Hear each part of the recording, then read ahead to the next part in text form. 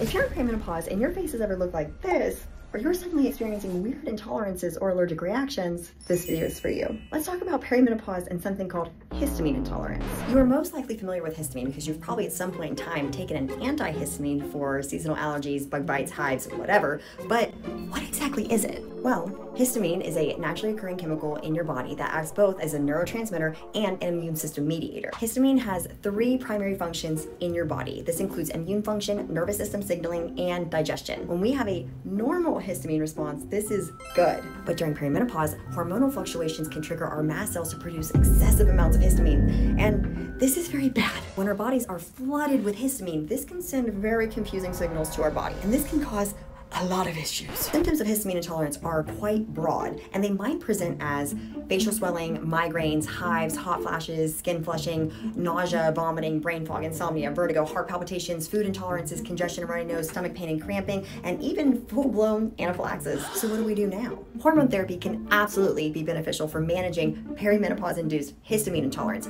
but you can also take second-generation antihistamines to help manage these types of symptoms. I personally take Zyrtec and Pepcid to help inhibit excess histamine production, but I also take a DAO enzyme to help my body better metabolize histamine as well. I think it is so important to understand that perimenopause isn't just about your menstrual cycle. The domino effect that is set in motion during perimenopause is so extremely nuanced, which is why so many women are misdiagnosed and undertreated. If you guys have any other questions about histamine intolerance or mast cell dysfunction, please feel free to drop them in the comments. I could literally talk about this all day. But if you found this video to be helpful, go ahead and send this to a friend and hit that follow button for more perimenopause and menopause science fact hacks.